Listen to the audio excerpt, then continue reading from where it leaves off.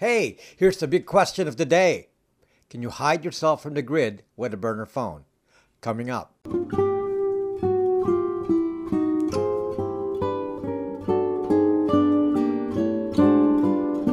Burner phones are cheap phones you can buy at a store. They're typically in the $25 to $50 range and are usually used with prepaid plans. Not always, but usually. Many burner phones are limited to prepaid plans. The idea of a burner phone is that they're thrown away after some short period of use, like a week or a month. So in theory, you burn the phone after use. That's where the term came from. This is intended so phone numbers are used only for short periods of time. So if you want to hide, in theory, this would be an answer. Many people think this is such a great idea to keep yourself off the grid. The problem is, depending on who you're hiding from, you may have no idea of the technology used to find you. And you think this will keep you safe, but not necessarily. So I will try to explain the related tech involved. If you're in some country where you're being tracked by a hostile government, where you have little rights, or maybe you're a journalist trying to obscure a source, or a whistleblower that is staying on the down low, or you could just be some famous person looking for privacy. For people like these, it is a legitimate goal to hide your location. It is incorrect for people to assume that burner phones are intended for criminals and drug lords. But unfortunately, the mere choice of having a cell phone will typically reveal your location immediately. We've created a monster with these devices. There was a case in Syria where a journalist by the name of Maria Colvin was communicating with her news organization about some new atrocities, and her location was discovered via her phone. And shortly after calling her office, her spot in the building was blown up by an RPG. Well, she died. Was this because of the phone or just luck? Too precise. So these are moments where mistakes cannot be made. Revealing your location can result in life or death risks. In my opinion, burner phones have very limited use and only for super security. I'll give you the proper use instructions at the end of the video. Let's talk about what phones to get first. Typically, you bring your own SIM card, so in addition to the phone, you'll have to go get a SIM card from a compatible carrier and sign up to some sort of plan. You either do a prepaid or just do a subscription month to month. A lot of these burner phones are locked to a carrier, so be aware when you purchase them. They can also be locked into a prepaid plan like AT&T Go. In the US, assuming the phones are sold unlocked and they have SIM cards, then they will be compatible with T-Mobile and AT&T, which are the GSM carriers. If they don't come with SIM cards, they're typically for Verizon and Sprint, which are the CDMA carriers. Most carriers around the world are GSM type carriers. Now each of these carriers will have resellers, so reseller companies may be where you get your SIM card. But phones made for the US may not support the frequency in other countries, so this is something to check in advance for each phone if you're going to be traveling. If a phone you purchase is locked to a carrier, you will not be able to change carrier. Most of these cheap phones are fixed to a carrier and to a plan. Many of these phones are cheap Android smartphones. It's actually hard to find stock of dumb phones even when they're burner phones. I didn't find dumb phones in stock at Best Buy, but I actually found them on Amazon. I'll put some info in the description of the video for links on these devices. Anyway, speaking of Androids, let's talk about problems with burner phones. Number one. Problem number one is, if you buy an Android burner phone, you will be tracked anyway because all phones running Android have Wi-Fi. It's guaranteed that we'll have Wi-Fi. So you will be subject to Wi-Fi triangulation. Google will be able to know your location exactly within 6 feet. Any website you access from the phone may get your location if you use the internet on the phone. Number 2, using techniques used by IMSI catchers and Stingray. Now, these are government devices for hacking your phone. You can be pinged by silent calls, silent texts, and your phone will identify itself with the phone's identifier called the IMSI. This is like the username of the phone. Once the IMSI is captured, you can be spotted by pre-placed IMSI catchers, which will report your current location. These are little computers that can sense cell phones. This can even be done by aircraft. They can pinpoint your location from the sky based on your IMSI. A plane can fly around the sail area and your phone can be sent a query and it will respond back, thus revealing itself. This technique was invented by the NSA and is now in regular use at the FBI. Foreign governments can also make their own version of IMSI catchers to do the same thing.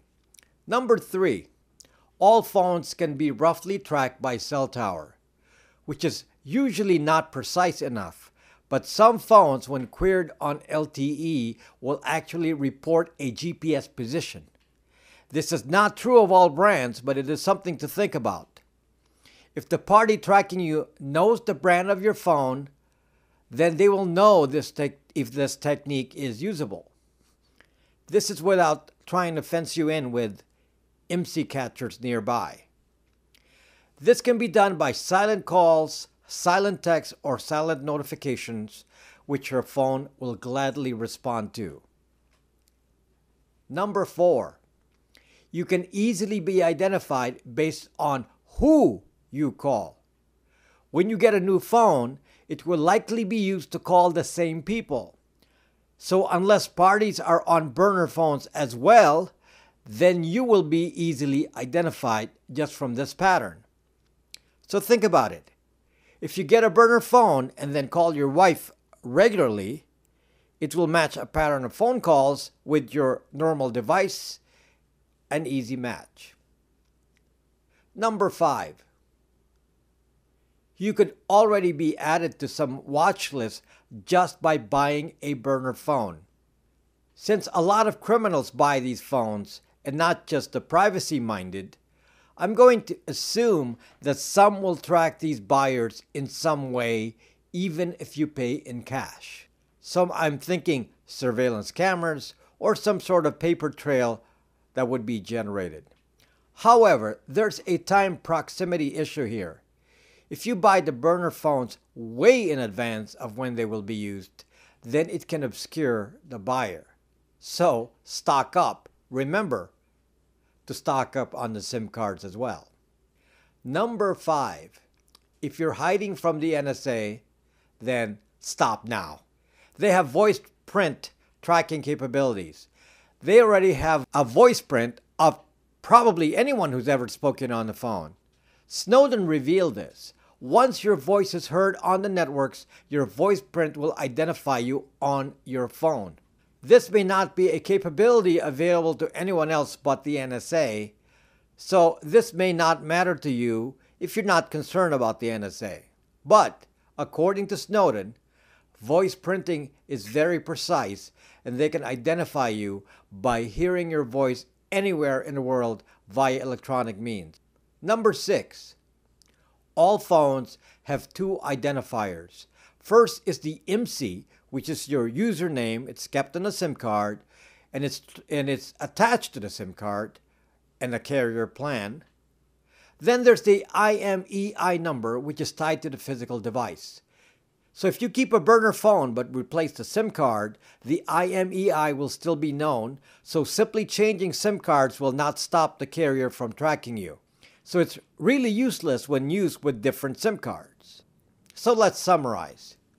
In the end, it's all about who the opposition is. Can Google locations from your burner phone be accessed? Yes. Law enforcement can easily subpoena that information. but only in the US. There are many cases in the press where the FBI has gotten lists of people found at specific locations. Can apps and websites used with your burner phone track your location? If you use the internet on the phone, yes, if you're not thinking. This is a major risk since it can be done by anyone that can lure you into visiting a website or an app. Now, the Facebook app definitely tracks your every move, same with advertising aggregators. And some of this can ignore your location preferences. How about VoicePrint? Only the highest levels of intelligence agencies can track you by VoicePrint, so this is not a likely threat from smaller countries. But each country could go to the local phone company and force them to reveal your locations, which they can easily do using the same techniques used by the IMSI catchers. It's an interesting problem, but the answer is pretty clear. Here's the only safe use scenario for a burner phone. 1. You must buy a phone with no Wi-Fi and no Android. In other words, a dumb phone. 2. You must keep all burner phones off until right before use. 3. You can only use a burner phone once, and then you can throw it away after. Number 4, you can only call someone that is also on a burner phone, and only once for both, and the phone call has to be brief. Number 5, you must not use the internet on the Wi-Fi or phone. If you didn't get an Android, there will typically be no internet. With no Wi-Fi, there will be no Wi-Fi triangulation. Without internet, there will be no location tracking by apps and websites. Here's my summary. I don't use burner phones. In the interest of privacy, it's probably overkill. For internet privacy, I'm usually just concerned about data aggregators that sell my data like locations. That is not a use case for burners. I just use my dumb phone that doesn't track my location.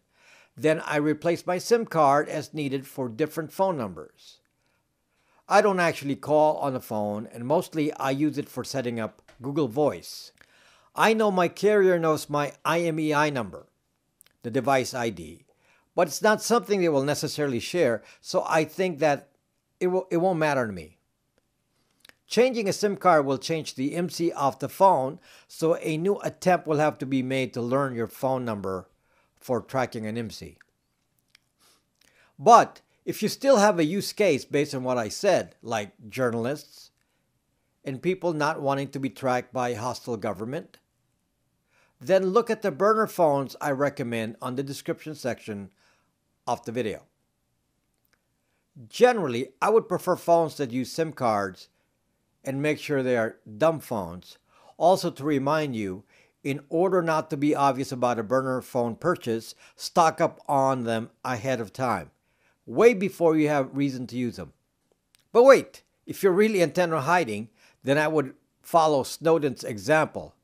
Dump the phone. There are other encrypted methods to talk on the internet, such as encrypted apps like Brax.me and Tor.